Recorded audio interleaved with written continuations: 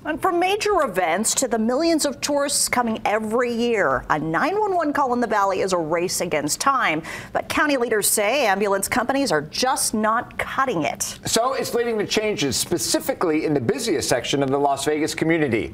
Community Ambulance gave Fox 5 an exclusive behind-the-scenes look, and Fox 5's Drew Andre takes us on a ride down the Strip in this Fox 5 special report. 601, code 3 at the Polo Towers on the boulevard. A call rings into dispatch, and the first responders are off. Code 3. This unit heading towards Las Vegas Boulevard. 206, all hospitals are open. It's a medical call on the north end of the Strip. The crew weaves their way to the wind. Yeah, it's right here. That's 307, did you copy our 851? There's that part behind the engine. They're already up here. Security is waiting for them. Inside, the crew finds an elderly woman suffering from heart complications.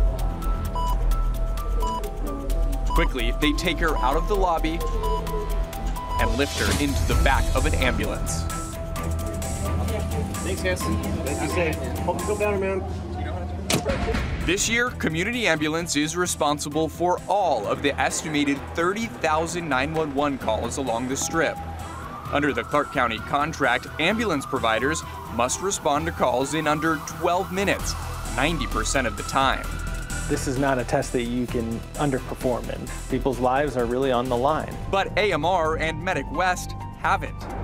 As of 2 years ago, the two providers owned by the same ambulance corporation, Global Medical Response, responded to about 83% of 911 calls in the county.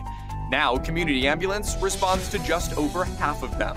That's because for close to a year, Clark County Commissioner Michael Naft says Global Medical Response was not hitting the 90% mark, which has led to millions in fines. It cannot just be about the penalty, the financial penalty. It's got to be about actually holding people accountable. So in November, for the second straight year, Clark County awarded Community Ambulance more territory. Why did the county have to trust in Community Ambulance to give this extra responsibility? Ever since we've had an opportunity to be able to serve the county, our compliance has never dipped below 93, 94%. Community Ambulance has served the Las Vegas community for 25 years, but has only responded to 911 calls since 2016.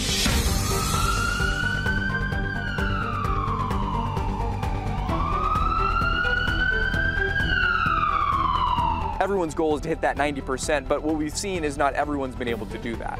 Number one, it's our people.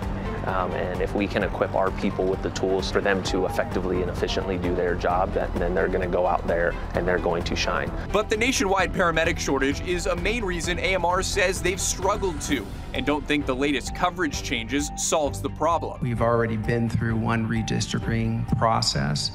It largely had a minimal effect on the system. Regional Director Michael Johnson presented his concerns to commissioners in November and asked for more time. If we're going to change the system, let's change it to a system that is going to work for all the stakeholders, including the community.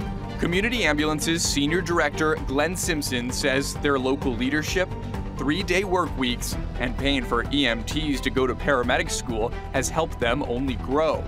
Since gaining the extra territory in the fall, they've hired more than 60 new paramedics and EMTs, and are now tackling the tough task of responding to calls on the Las Vegas Strip. I think too often we get caught in this, that's how it's always been done, kind of mentality, and we've really tried to think outside the box. The back of the ambulance is where paramedics do most of their work, but when crews are responding on the Strip, sometimes the most difficult part of the call is just getting there. With the people walking across the street and things like that, you have to be very on the defensive when it comes to driving down here on the Strip. More than 30 community ambulance units roam the county at any one time.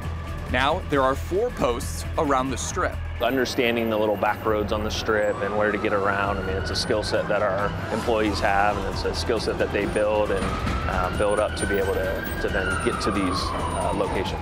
Simpson says they're coming up with suggestions to improve responding to the unique area. like placing a paramedic closer to resorts in a smaller vehicle so response can be quicker than ever.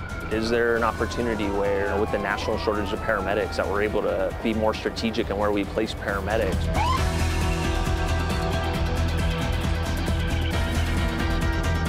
Every day, it's a race against time, with life or death consequences. On the Strip,